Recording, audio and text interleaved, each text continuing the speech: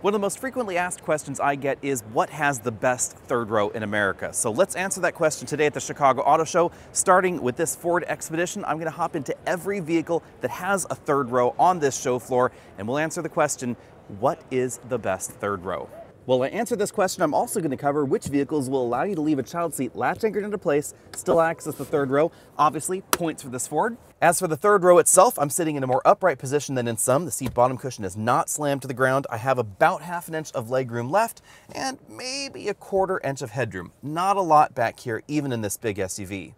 Onto the Explorer. You can't leave a child seat attached to this seat and still fold it forward, but third row headroom is still pretty generous. Legroom, however, you can see the difference here. My legs are definitely a decent amount above the seat bottom cushion, so it's going to be less comfortable for adults.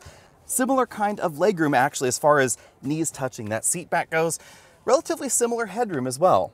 Let's pause for just a moment and talk about how the graphic on your screen works. On this side of the screen, you'll see the common seating configurations for the vehicle we're taking a look at. 6-seat, 7-seat, 8-seat, etc.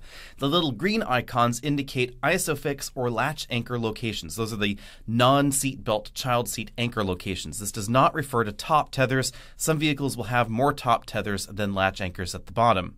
At the bottom of your screen, you'll find critical dimensions for every vehicle we're looking at. We have row 1 over there, how its headroom stacks up against the average, whether it's above or below average, and the number of seats in each row.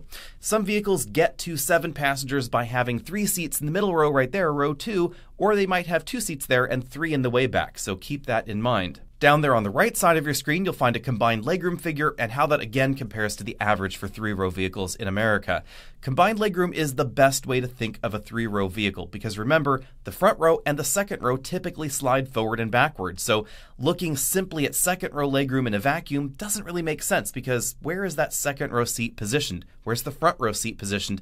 All of that will impact how things go on back there in the way back. Below the legroom figures, you'll find cargo room figures behind the third row, how that compares to the average, and then cargo figures if you have the third row folded. Now let's get back into it.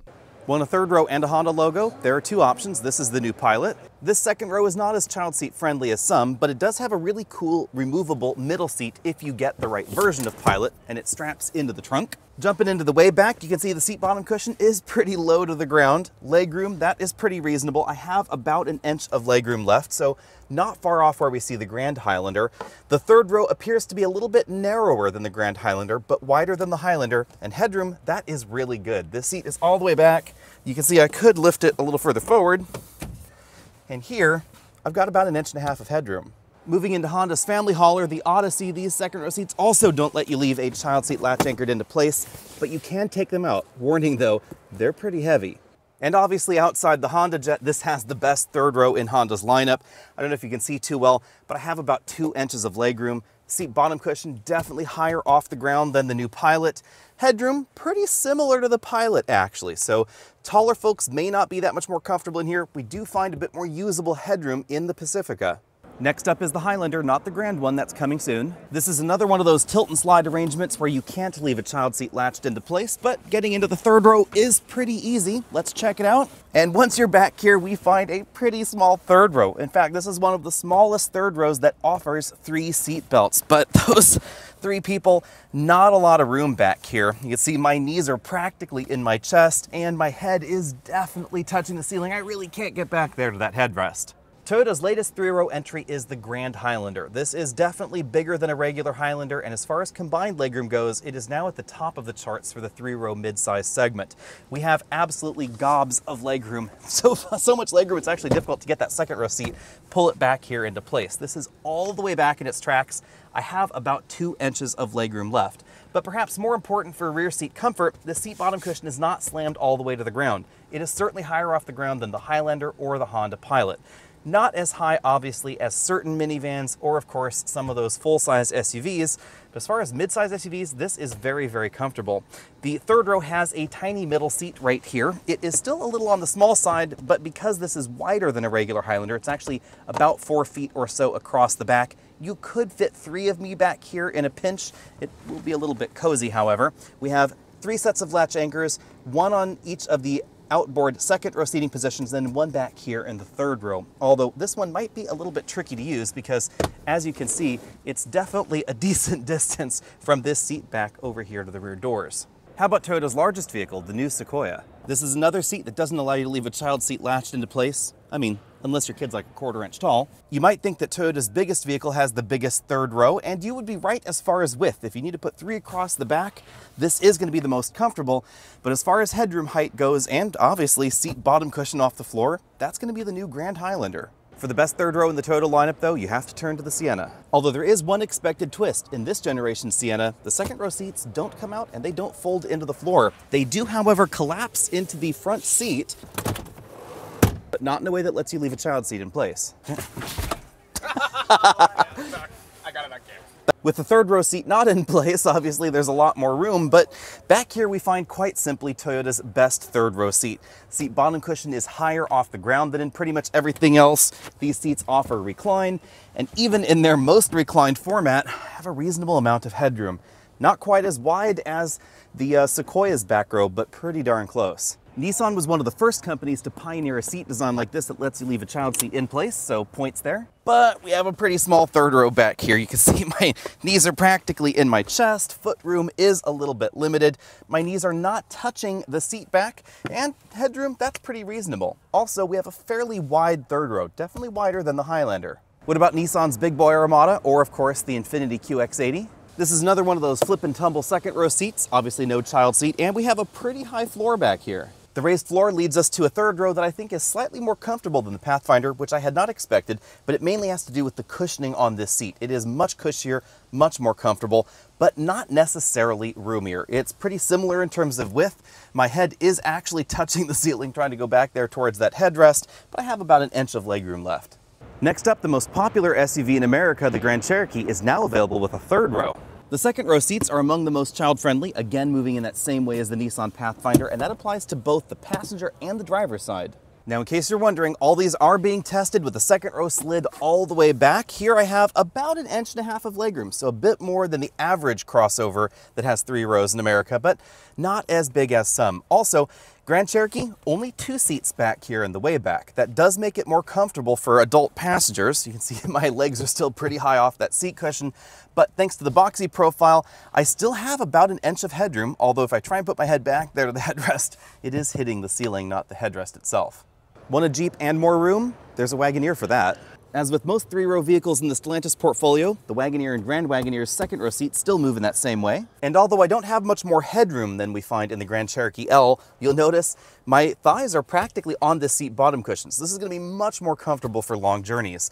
But as far as that headroom figure goes, unquestionably more here. My head's not anywhere touching the ceiling, head's on the headrest.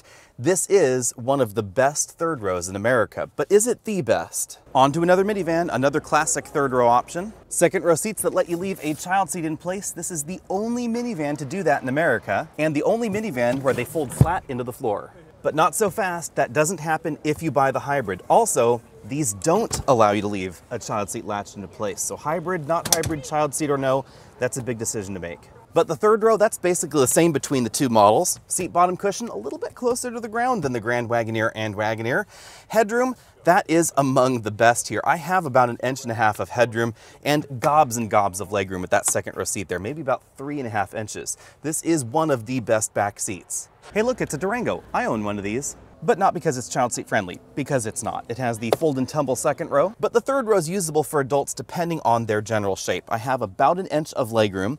The seat bottom cushion is a little higher off the ground than something like a regular Highlander or a number of those mid-sized 3-row crossovers. Headroom, that depends on how you sit in here. If I'm sitting like this, I have about 1 inch left, but I can't put my head back there to the headrest. Since the X7 is fancy, we have a powered second row seat to enable that third row access, but it does take a while. As you can see in the way back, headroom is not the issue, it really is legroom. This second row seat is not all the way back. It actually would go that much further back, so you can see I would get a lot less legroom back here. Headroom, however, that is still really generous back here. 2-person third row only, but I do get some climate control controls on the roof. Want something with more luxury flair? There's an MDX for that. And red leather, ooh la la, but not child seat friendly. The middle seat's removable, but there's no place to put it in the trunk like you do find in the Pilot. This second row is strictly 2-passenger, and it is definitely tighter than the Pilot. Seat bottom cushion is closer to the ground. My knees are digging into this seat back. And headroom, well, maybe the less said about that, the better. Although let's be honest, no back seat was as tight as the one in the former RXL, which is why it doesn't exist anymore. But Lexus still has two options for you while we wait for the new TX. This is the GX, it's the small option. The GX is known internationally as the Land Cruiser Prado. It is a body-on-frame, rugged SUV, and that means less space inside. You stand really high off the ground. This second row seat slides forward like this, but there's not a lot of room to get into the way back. And when I do get into the way back, there's just not a lot of room back here, period. As you can see, the seat bottom cushion is definitely very, very low. My knees are certainly in my chest and not a lot of legroom. They're really digging into that seat back right there. Headroom, that's actually not too bad. And I got some air vents back here too. Big brother to the Land Cruiser Prado is the Land Cruiser, known as the Lexus LX in America. But despite it being new, it has one of those fold and tumble second rows. And a seat bottom cushion that might be even closer to the ground than the one that we find in the Lexus GX. They are certainly tiny seat bottom cushions as well. You can see that size there. Decent amount of legroom though, more than we find in the GX, about 2.5 inches, so no digging in there. And as far as headroom goes, oh, I could find that headrest somehow back there. Looking for a Kia with the most room? That would of course be the Carnival. Let's talk about the Kias in declining order. The Carnival has a super fancy second row with available ottomans, but it doesn't tilt and slide with a child seat latched into place. For the third row access, you gotta tilt it forward. Or if you want 2.5 rows, you can for some reason slide the middle seat all the way back to there. Not quite clear why. As with most minivans, the third row is pretty comfortable, and you can see the sort of staggered arrangement with the seats there, middle seat, other seat. I have about 1 inch of legroom left, second row moved all the way back. Seat bottom cushion, definitely higher off the ground than average. Headroom though, that is a bit more limited than some of the other minivans. I can't quite get my head upright. Next up, the popular Telluride. One of the boxier options in this segment. It has a second row that tilts and slides forward. Sorry, child seats, not happening here. But in compensation, we have one of the biggest third rows in this segment. About 1.5 inches of legroom there. About 1 inch of headroom as well. I can't touch that seat back right there, but I can sit very comfortably, just like in the Pilot and the Grand Highlander. On the other hand, not as wide as the Grand Highlander. So third seat right here, but it is a little small. Smallest, but maybe most interesting in the lineup, the Sorrento, available as a regular, a hybrid, or a plug-in hybrid with 3 rows. Over in the Sorrento, still no child seat love. And I'm a little bit torn about the third row. This is about the same width as the Highlander, but Kia doesn't try and jam 3 seat belts back here. So maximum capacity is going to be more comfortable than in the regular Highlander, but the seat bottom cushion's still pretty close to the ground. And headroom, you definitely have to sit forward if you want to get some headroom. Otherwise, you're right back there towards the headrest. Next up, GMC's Acadia, which is now on the smaller side of the 3-row segment. It used to be big, now it's gone small. Very much a Highlander competitor. The Acadia's second row moves in the same manner, so not too child seat friendly there. Although the Acadia has a trick up its sleeve. On the passenger side, we have a child seat friendly second row seat and decent legroom, about 1 inch going on back here. Seat bottom cushion still pretty close to the ground, not as close as some. And headroom, again, it depends on the position of your head. The most popular full-size SUVs in America are the GM quadruplets, the Yukon, the Tahoe, the Suburban, and the Escalade. Let's talk about all of them together with this GMC. The seat bottom cushion is definitely higher off the ground than General Motors' crossover lineup, so certainly more comfortable for third row passengers, and a lot of headroom going on back here as well. If my head's back here against the headrest, I have about 1/2 inch. This is a little bit less comfortable than the Wagoneer and Grand Wagoneer, but honestly, the difference is pretty small. Now, the cool thing about GM's full-size SUVs is that they come in not only 2 different sizes like we find in the Ford and the Jeep, but the bigger size actually gives us a bigger third row. But when you hop into the back, you'll notice we do get a little bit more legroom. Also, headroom is very generous because the profile moves further rearward, and that gives me, even with my head back here towards the headrest, about 1.5 inches of headroom left. The seats themselves, they're not as comfortable as what we find in the Wagoneer and Grand Wagoneer, but headroom is actually a little bit more generous if you're the kind of person that wants to relax in the third row. From Buick, we have the Enclave. Like the Acadia, we have 1 second row seat that's not child seat friendly, and 1 that is. Unlike the Acadia though, we have a slightly bigger third row. Seat bottom cushion's pretty comfortable, 3 seats across the back, about 1/2 inch of legroom, not as much as you might be thinking for a vehicle this size. Headroom, again, it depends on the position of your head, but certainly more comfortable for a natural sitting position than the GMC. The Traverse is the bow tie that's easier to park. Same second row seat design we saw in the Buick and the GMC. Child seat friendly on the passenger side, not so much on the driver's side. And third row room that is pretty similar to the Buick. With this second row seat all the way back, my knees are really digging into the seat back there because the profile of GM's triplets as far as their three-row crossovers go, it's not quite all the same. The parts are arranged in different manners. From Hyundai, we have the Palisade. There's no smaller version and there's no minivan. The Palisade is the sister ship to the Telluride, so the second row seats move in the same way. And that means back here in the third row, we have very similar kinds of legroom, maybe about a quarter an inch of legroom with this second row seat moved all the way back. Pretty decent headroom though. That's been one benefit to the Palisade and the Telluride, is that I still have about half an inch of headroom sitting in a very natural position. The head does of course touch the ceiling if I move all the way back there. Some nice touches back here like the air vents too. Now let's get to some of the vehicles that were not at the auto show, but fortunately I have footage of them and I've been able to crawl around most of these. So let's talk about the Mercedes-Benz GLS. We have above average headroom in the second row, especially back there in the third row, so it's pretty accommodating. And because this is not a body-on-frame SUV, even though it's smaller than something like an Escalade, we have a pretty decent amount of legroom inside, about 4 inches more than average. The downside, the cargo area is a little bit small, and getting back there into the third row can be a bit tricky. On the other hand, every version of the GLS will offer you 4 sets of latch anchors, including 2 back there in the way back. Next up, we have the Volvo XC90, and these specifications apply to the plug-in hybrid and the regular hybrid both, because nothing changes back there in the second and third row for those models. You'll notice that legroom is a little bit below average. You cannot leave a child seat latch anchored into place in the second row and still easily access the third row, unless you get the 2-seat second row, and then you'd have to climb through the middle, which can be a bit tricky. Now, the third row itself has reasonable headroom back there, but legroom is a little bit limited, simply because the XC90 is not one of the larger vehicles in the group. The Mitsubishi Outlander is one of the smallest three-row vehicles available in North America. We happen to have a long-term plug-in hybrid as a tester here, so be sure and stay tuned for more content on that one. In the meantime, let's check out its third row. The first and second rows in the Outlander and Outlander plug-in hybrid are essentially the same. This front seat's all the way back in its tracks, not a lot of room going on here, but things do change back there in the third row for the Outlander plug-in hybrid because of where the battery is located. This third row is one of the smallest available in North America. The GLB has a bit more headroom actually than we find in the Outlander and Outlander plug-in hybrid. Now, because of the battery pack's location, we lose a little bit of legroom, and we also lose some headroom versus the non-plug-in hybrid version of the Outlander. But currently, this third row, the one in the Tesla Model Y and the one in the GLB, these are the smallest and perhaps the silliest third rows available in North America. I do, though, like that this exists. Clearly, you could put smaller folks back here. I'm 6 feet tall. There's just no way for me to get comfortable back here in the third row at all. But if you had some smaller folks and you needed to be able to carry 5 or 6 people in a little bit more comfort, you could actually do that. This does seat 7 because we have a middle seat right there in the second row. But if you wanted people to have 6 seats and there were shorter people in the back, there'd be a little bit more room overall. Also on the small side, we have the Genesis GV80. It has a very tiny optional third row. It's only available on one trim. And speaking of very difficult to find third rows, it appears that you still may be able to get a third row optional in the Mercedes-Benz GLE and the BMW X5. It's been really difficult to actually find a new one or configure a new one and then get an order. Dealers I called on the BMW side of things said, yep, the website will let you do it, but I cannot actually order you one. With all of that up in the air, I just decided not to include those vehicles in this video, but the situation is going to be pretty similar to what we see in the GV80 here. That's going to be a very tight, very occasional use third row.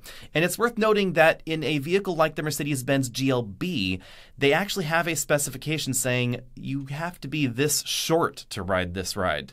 This is something I don't recall seeing in any other vehicle in North America with a teeny tiny third row, but it's right in the instruction manual for the Mercedes-Benz GLB that you need to be under 66.5 inches in order to use the third row.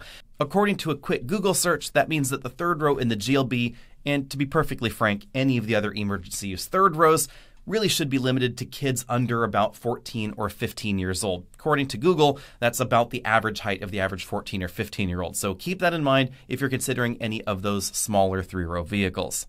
Rather unfortunately, I have not been able to drive an R1S, but I have been able to crawl around the back seat. And the first thing you'll notice is that, like some of the other upcoming three-row EVs that are going to be on the scene soon, it has a lot of headroom in the third row, thanks to that very flat floor and the very boxy proportions. Also, a solid competitor to this will likely be the Kia EV9. It actually performs better back there in the third row than the Telluride, something that I did not expect. If you want to know more about that, be sure and check out that upcoming EV9 video. It's going to be significantly less expensive than the R1T.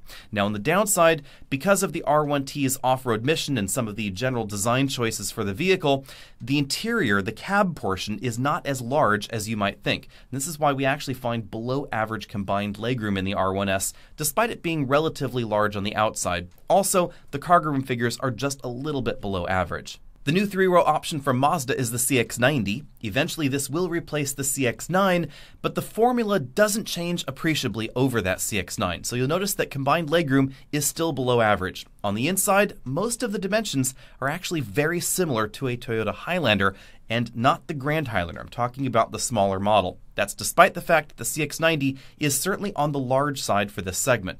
That's because they went to a rear-wheel drive platform with a really long inline-6 engine up front. It looks absolutely gorgeous from the outside, but you will certainly notice that the interior is a bit cramped. And one thing that surprised me is that unlike the CX-9, the CX-90 does not allow you to leave a child seat latch anchored into place and still tilt and slide the seats forward. But it is one of the few vehicles that in its instruction manual explicitly says you could latch anchor a child seat in the center position using 2 of the outboard latch anchor locations. However, you can't put 3 seats across. If you do that and you want to use those latch anchors, you can only put the 1 child seat right there in the middle. Also, a little unusual, the CX-90 is available as a 6-seat, a 7-seat, or an 8-seat crossover. From Tesla, we have 2 different 3-row vehicles, the Model X and the Model Y. If you really plan on using the third row, you're going to want the Model X. It has more headroom in the second row, notably more headroom, and of course a more accommodating third row as well. There are a few different ways to get your Model X. You can get it with 2 seats or 3 seats, and there's several different seat options depending on the year and the version of Model X you're looking at. So be sure and really pay attention to some of those details. My one complaint in the second row is that if you're sitting in the middle, the Falcon Wing doors do impact headroom right there in the middle seat location. It's more generous in the outboard positions. Also, the third row seat is not as comfortable as you might expect based on the size and the price of the Model X. Headroom all the way around is pretty decent, but legroom is pretty constricted with under 110 inches of total legroom. Also, behind the third row, you have a fairly small cargo area. On the other hand, of course, you do get the front trunk. But you'll notice that even with that third row folded, it doesn't increase to any sort of earth-shattering totals there. And logically, things get even smaller with the Tesla Model Y. This is actually one of the smallest third rows that you can get in North America. Really think of it more as an emergency third row. You'll notice that combined legroom is barely over 100 inches, so that is significantly tighter than practically everything else out there. Really, the Model Y and the Mitsubishi Outlander are in this absolutely itty-bitty, teeny-tiny third-row segment. You could also get something like the Volkswagen Tiguan, which is not on this list with the third row because I wasn't able to get my hands on one. Thanks to the combination of child seat-friendly second-row seats and this third-row seat that is really quite high off the ground, the Wagoneer gets the most comfortable third row in America title outside of a full-size van, of course, for the moment. A lot of folks don't think about things like the seat bottom cushion position. This is a differentiator between this and the General Motors and Ford SUVs. This is higher. Now, if you have kids that have short legs, they're not going to find this as comfortable. But for adults like me sitting in the back, this is far more comfortable for a longer road trip than anything else, and I still have about 1.5 inches of headroom. Outside of a van, this is the best third row in America, even besting the Chrysler Pacifica.